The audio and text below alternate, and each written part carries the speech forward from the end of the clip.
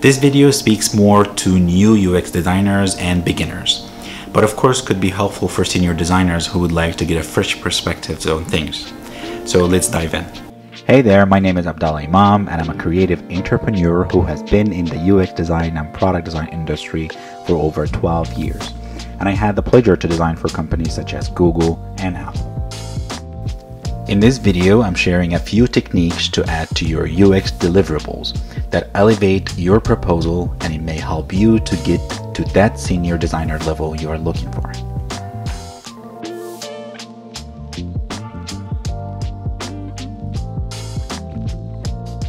It's important to think of your UX design deliverable as a design proposal. It is a mindset and more of a practical practice, but it's really good to have a proposal for the design solutions you make, so you have one place that include all the process you have done, the mockups, and everything that the team will need to go back to while building. Of course, the mockups are the most important part of this proposal, but it's not only the mockups. You can get to the mockups without going through the process. So it's important to highlight what is exactly the problem you're trying to solve, what the research you have done, and the summary of the findings, and also some sort of like breakdown of every step you have taken along the way. We'll come back to this later, as I do have a really good UX design proposal template that you can download for free at the end of this video.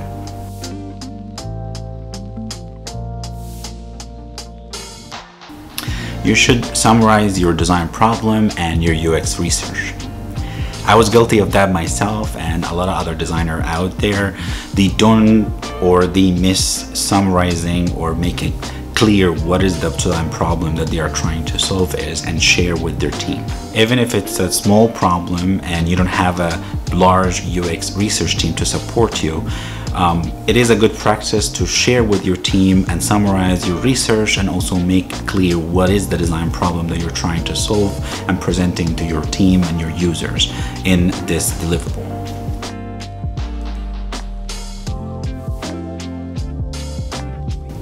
Make sure to include some mockup annotations and also interaction breakdown to your deliverable.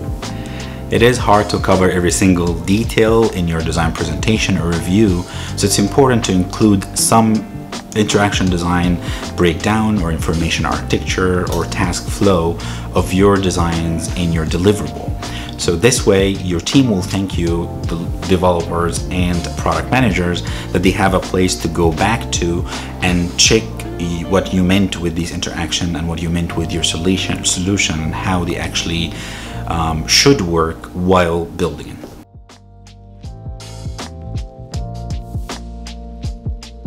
Converting your mockup to a click-through prototype. Most designers miss that step or don't really have time to do it. Even if it's just one click on each view, I can't stress enough how important it is to add and go the extra mile and make your mockups click-through prototype. It is easy now. It's a feature that is in most design tools, in Figma, Sketch, and XD. You can easily click through your mockups, and it will help you a lot to give a real idea of how the flow will go. And you can also use it in a casual user testing with some users if you have access to. It will really be good exercise for you, and also can really elevate your designs and your design proposal if you show a demo and a click-through instead of just static mockups.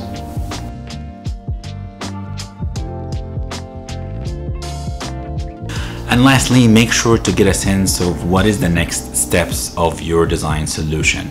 After you give the proposal and the design review, what the team will do with your designs, what you need to do.